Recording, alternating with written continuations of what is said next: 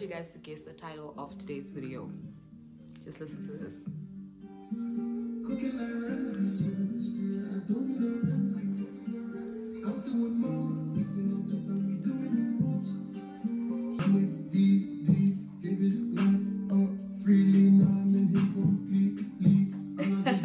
Okay, then today's Sunday, and so what I plan out for Sundays is to have like a little salvation story Sunday.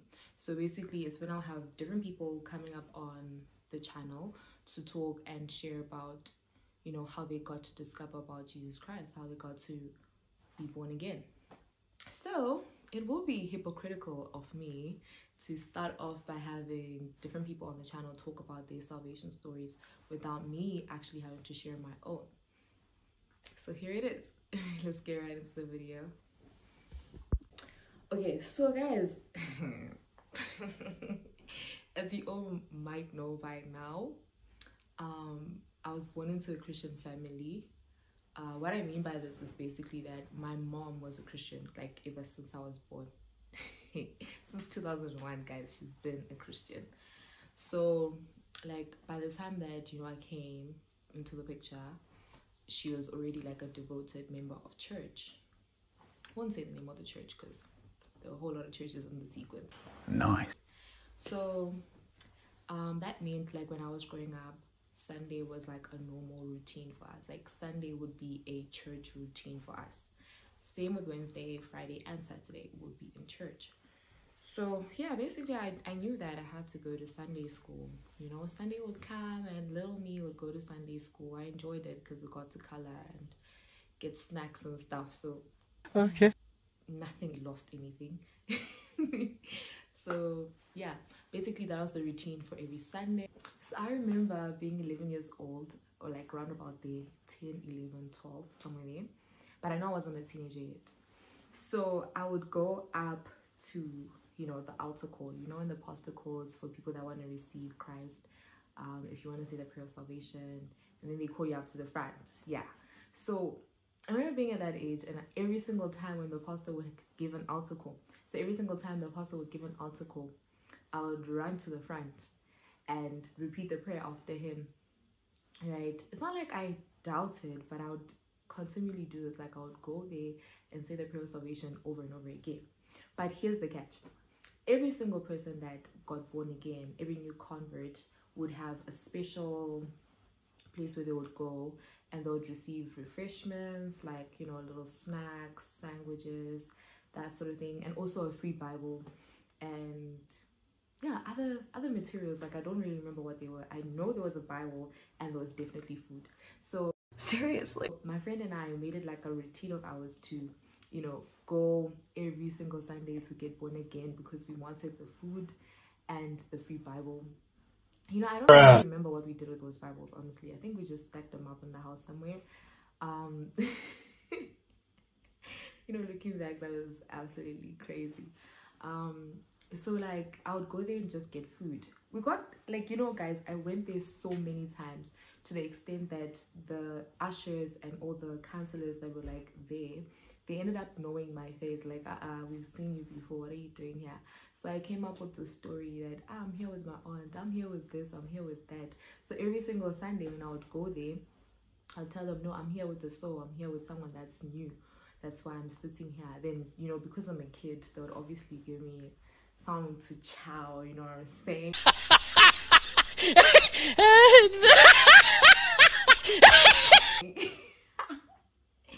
Wild, if you ask me.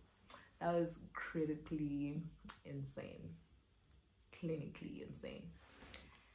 So yeah, fast forward, round about 13 years old. So now, like, the entire family was like getting involved in church now. Like my whole entire family was like dedicated, like we're going to church now, including my dad. So we'll get to church and my mom would drop me off at the teens church, but my friend and I, we wouldn't enter the church. So where our church is situated, there's a shopping mall just literally across the road. So my friend and I would, you know, just go to the mall, gallivant, window shop, try on clothes. until the service is over. Wow! And you know, back then, 20 rand was actually a lot of money. Like, I could do a lot with 20 rand. I remember my mom would give me 20 rand, and this was for offering. Hey, God. Stop it. Get some help. This 20 rand was for offering, but my friend and I would take it and would chow it, would buy whatever we wanted, you know, sweets, chocolate, cold drink, whatever, because it could buy all that, and would enjoy the day. And you know what, I actually looked forward to going to church so that we could do that, like so we could link up and just hang out. So that's me around about 13 years old, into when I was 14. So like, yeah, my life actually changed when I turned 15. So I was staying in South Africa while all this was happening. Then our family moved back home, guys. God, what this God does. Hey guys, you know, our family moved back home, and I remember being so sad because I had to let go of pretty much everything school-wise, my friendships that I had built for almost all my life, and having to go to a country where nobody knows me and I don't know anybody. And on top of all that, it's not like I was close with my relatives that were there. Like, I just talked to them here and there because we never really go and visit home, you know what I mean? So yeah, it's 2015 and I'm 15 years old, or 2016, let's just say, to be safe. So I'm back home now, and you know, my home country is quite different from South African culture. Okay, let me just mention the country, Zimbabwe. Zimbabwe is just so different, guys. Like, it's so different. The vibe is different, the dressing is different, the people are different, everything is just different. So I got there and I started to see, you know, the difference in cultures and stuff. So I remember attending the first Sunday service that I attended in Zim. Actually, all the youth were not there because they had gone for some camp retreat type of thing. And you know, I was just like, okay, so like, what is this about? Like, I've never really, you know, experienced this. Like, what is this camp thing about? So the following Friday after the camp, they came back for like youth service type of thing, and I had never in my entire existence actually attended a youth service. This is my first, you know, youth or teen service ever, and I met young people that were so vibrant for the Lord, young people that were serving God like wholeheartedly with their hands lifted up and tears in their eyes. And I'm like, wow, like something is really going on here. I don't know what it is, like I don't understand anything, you know, that's going on. I don't know anything about the Holy Spirit, but what I do know is, you know, these people are dedicated, these people are committed to what they're doing. So luckily I had my cousin brother who was around about my age, or who is around about my age because he's still alive. Okay. So yeah, I think at that time he was 17, 18, somewhere there. So, you know, he was also like one of the leaders at the church. So like, he started telling me that, you know, at the retreat we were studying God's word, we were, you know, fasting, praying. I'm like, wow, you guys are really doing it. You know, and I was like, okay, like I want to join. So a few weeks down the line, I think they had another retreat thing, and I also attended that. So yeah, I attended it. Yeah, was revived for like a minute. Like, I studied God's word because we were basically told to, and we had to, you know what I mean? Because I was just there. So it wasn't like me intentionally studying God's word. If you watched the video before this, then you know I was talking about having to study God's word intentionally. So I hadn't gotten to that point, right? So yeah, after the camp we went back, you know, found a department that I was going to serve in, and I just became more active in church, you know, just like the other youth that were there. But it wasn't because like I understood what I was doing. I just did it because everybody else was doing it, you know, that FOMO type of thing.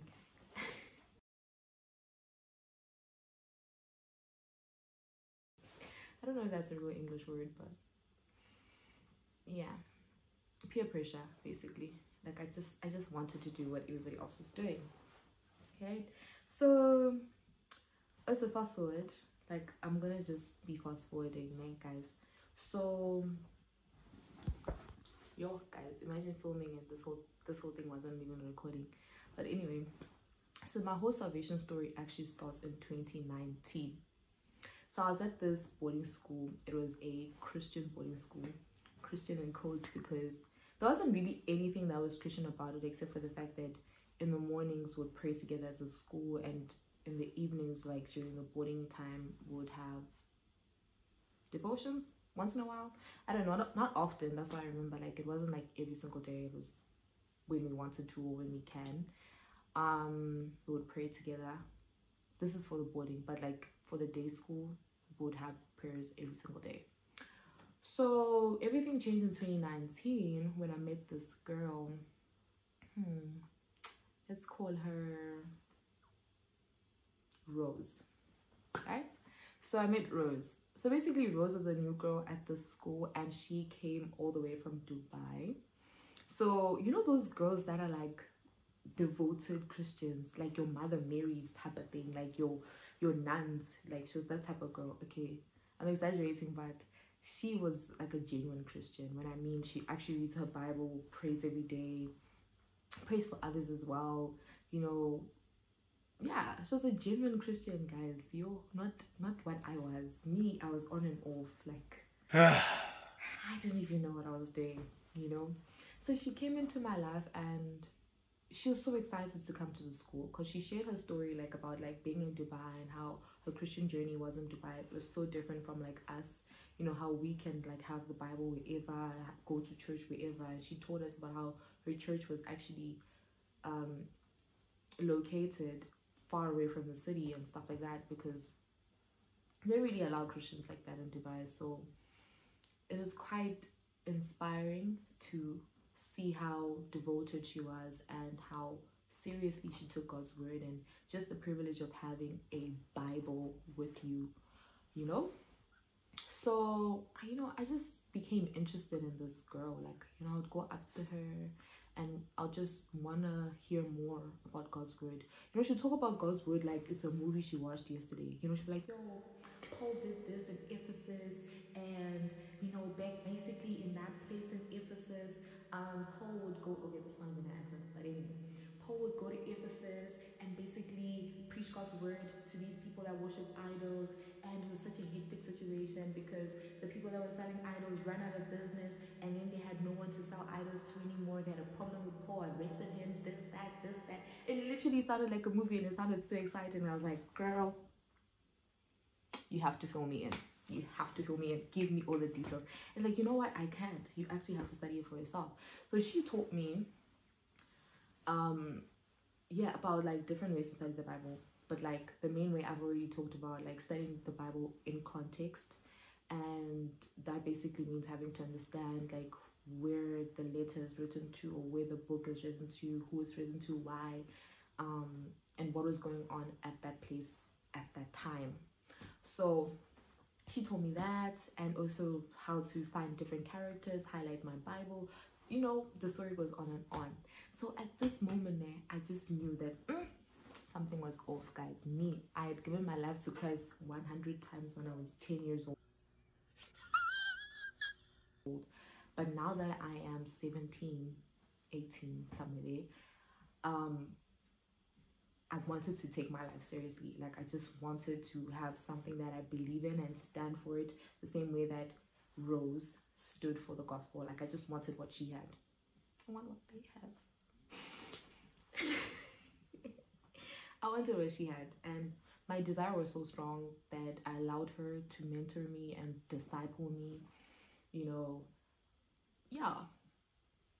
So on the 3rd of March 2019, I gave my heart to Christ. It was so intentional because I even remember the day. Come on, guys. I even remember the day it happened. I believe that there is a different time and there's a different place when you get born again, and you know it.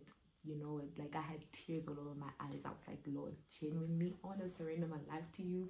What can you do with me? Like, what can you do with me? I'm just a teenager. Like, I don't know much about this life thing going on. And the only thing I'm focused on right now is passing my exams, but can you help me achieve more than this? Can you help me live a life that is pleasing to you, because you're my maker? All right, so that was the 3rd of March 2019. Glory, my second birthday. So ever since that day, you know, I remember the first book that I read it with Rose, and it was the book of Ephesians. Hey guys, I talk about Ephesians so much on this channel. Like, I talked about it in the previous video, I'm talking about it again today. But you know, if you're beginning your Christian walk, I feel like Ephesians is a really good place to start, as well as John and all the Gospels, getting to know about the life of Jesus. But the book of Ephesians sums up your Christian life, your Christian work, what you ought to do, how God had a plan for us, how God intentionally brought Jesus into our lives so that we could be the sons of God. He wanted to adopt us from the world. Like, you get to learn about all that, and how we are engaged in spiritual warfare, how you have to put on the whole armor of God and stand in the day of evil. Like, yo guys, we really need to, like, we really need to stand strong and put on the whole armor of God. And it even teaches how children ought to behave, how wife ought to behave, how husbands ought to behave. And so yeah, if you're starting off, I feel like Ephesians is a really good book to start with. And it's short, guys. It's so short. It's 6 chapters and you're done. Like, 6 chapters and that's it. So yeah, after I read the book of Ephesians, I just waxed stronger in my faith, and I saw how the Bible is just reality. Like, it's truth, it's life. And the more that you study God's word, light is shared abroad in your heart. And for me personally, I am so grateful that I met her. I'm so grateful that I had an encounter with God in that particular year, and everything that happened was just God's plan. Because from there, I just received boldness, you know, and from that, I started preaching the gospel like a mad person. Yeah, man of you, Jesus. So yeah, man, like, that's basically my journey, guys. Like, it's been, that was the start of the journey. And you know, ever since then, my life has been from one level of glory to another, and I've really witnessed and grown so much in God. Like, there's nothing that can sway me away. I am persuaded, I am convinced that this thing works, and that the Lord is real, God is real, heaven is real, people. There is eternal life available to every single person who believes in Jesus Christ. There's salvation available to every single person, sinner or non-sinner, whatever you want to call yourself, saint or ain't, you have salvation available through Christ Jesus. And that is so beautiful. I don't know where I would be if I didn't give my heart fully. I don't know where I would be. That is the honest truth. I do not know where I'll be. Like, guys, between the years 2013 to 2016, so much happened in my life, guys. So many bad decisions, terrible decisions. Like I already said, one of them was peer pressure. I literally would skip church because of going to Galavant. I would literally skip church so I could go try on clothes. So I wouldn't go to church. I wouldn't enter the actual building, you know, would just go buy sweet stuff. But I didn't know that I was missing out on something sweeter in the church. Like, nothing can compare to God's love. Nothing can compare to the sweetness of like receiving the word. Hey, come on now. Come on. Nothing can compare to receiving God's word. It's sweeter than chocolate. Everything that is sweet in this life, God's word is amazing. And I was really missing out. I totally regret it, because the people that I went to teens ministry with, where they are today, I could have been if I was serious. No, but I thank God for my own journey. I feel like we all have our own personal journeys. Lastly, I just want to say that we all have our own personal journeys. You may have given your heart to Christ today, yesterday, 5 years ago, 10 years ago. it really doesn't matter how long you've been a Christian, but are you intentionally walking this journey and running it with endurance and running it in the way that God wants you to? You know, because you can just say, I received Jesus Christ and leave it at that. Yes, you will still enter heaven, but there's so much more. There's so much more. Trust me. There's so much more that you can achieve. There's so much more to God. I mean, his wisdom is manifold. Like, it's unending, inexhaustible. So explore him. Get to know more. If you haven't given your life to Jesus Christ, I would like for you, you know, to say this prayer and mean it with all your heart. Like, if you genuinely want to be and part of God's family, if you want to be born again, I want you to say this prayer. Just put one hand on your chest and close your eyes and bow your head and say, oh Lord God, I believe in Jesus Christ, Son of the living God. I believe he died for me and that God raised him from the dead. I confess with my mouth that Jesus Christ is the Lord of my life from today. And through him and in his name, I have eternal life. Thank you, Lord, for saving my soul. I am now a child of God. I am now born again. Hallelujah, hallelujah.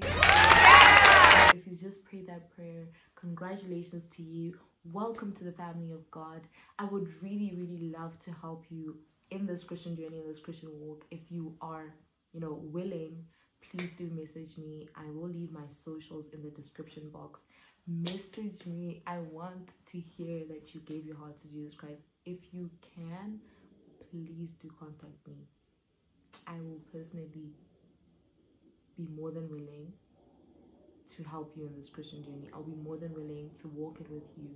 If you need someone to disciple you in God's word, if you need someone to study God's word, if you need someone to pray, anything, just hit me up.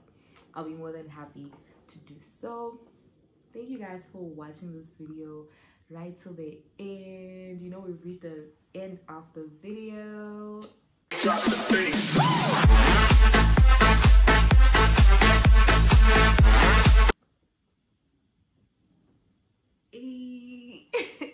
Thank you so much for watching right to the end. If you haven't already, please subscribe because it's gonna put a big smile on my face.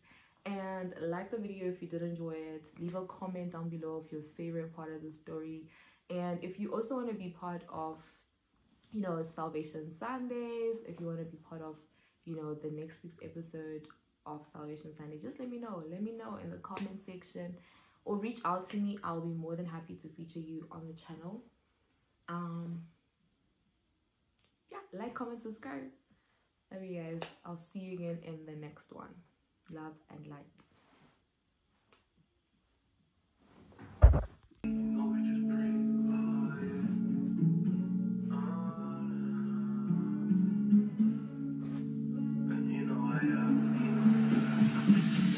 New creation, know that I am. Seed of Abraham, know what I am.